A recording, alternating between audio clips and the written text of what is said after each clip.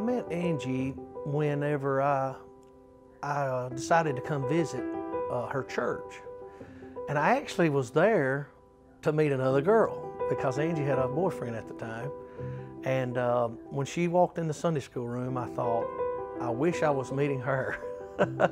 So we became friends really quickly. And then about a year later, I asked her out and she said yes. And 5.5 months later, we married. So she was the love of my life.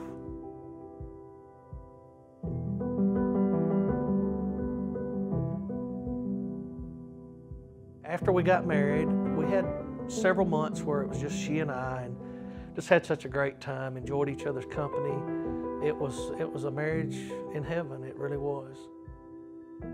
In 2002, after she had Austin, shortly afterwards she began to homeschool all our children, Joseph, Jordan, and Jalen. And of course I was working at a factory, but we spent a lot of time during the week together, she and I, and we would do things together, walk, watch TV, and I'd play with the boys outside. And it was just a great life for 13 years, from 2002 to 2015.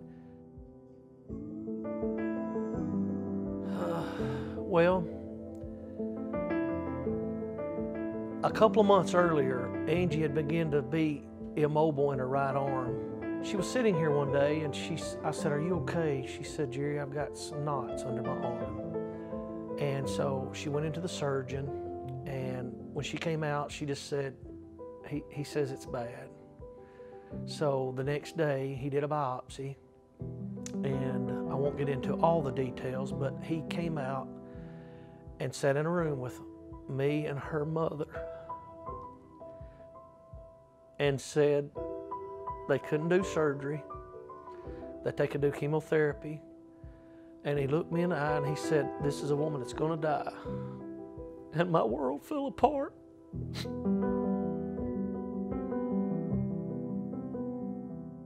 The moment she passed away, I was there, and one of our sons, one of our twins was there, Jalen, spent the night in the hospital with me. And it was so shocking, even though we knew it was coming. She was an amazing woman. And now she's with Jesus, and she will never have any more pain ever again.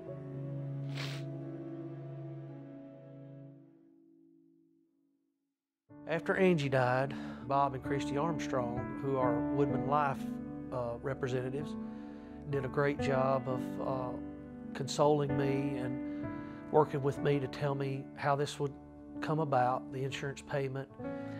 And so I was able to pay for Angie's funeral without any problem. And we actually had money left over to pay off all of Angie's doctor bills, hospital bills, clinic bills. And it was very important to me to have that security. Some people might say, well, I feel guilty using that money because there's a death involved. And Bob told me one time, he said, "Imagine how you would feel each month if you were making a payment.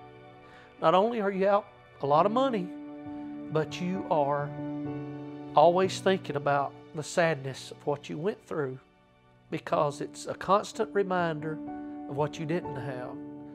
So I'm so grateful that Angie loved me enough, loved our boys enough to take out a policy with WoodmenLife